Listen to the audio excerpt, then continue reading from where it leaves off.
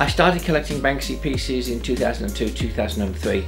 I thought he was a great relief and a great contrast to the stuffiness of the Royal Academy and the formal art establishment in London. And I just admired his sense of humour.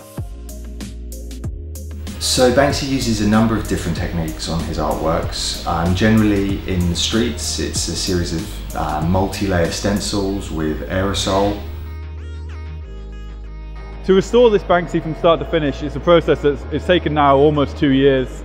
There was about 16 weeks of kind of concentrated work, and there was around about 6 people that were involved in the project from start to finish.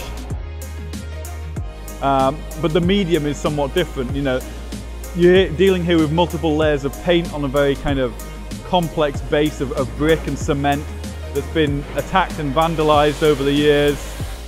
Very unique, I think, for us. You know, it brings all our disciplines together in a kind of once-in-a-lifetime situation. So yeah, it's fantastic.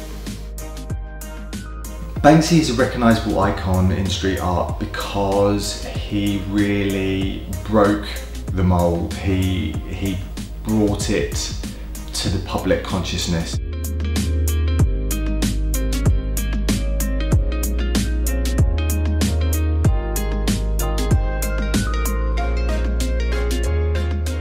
The police uniforms will change over time, but everybody will still know what it is. This will be admired in 50 or 60 or 100 years' time, when, you know, we're all forgotten.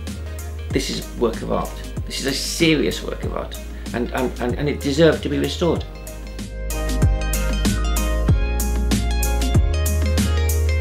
I think coppers themselves have loved that artwork over the years. I think it's great that it's being restored.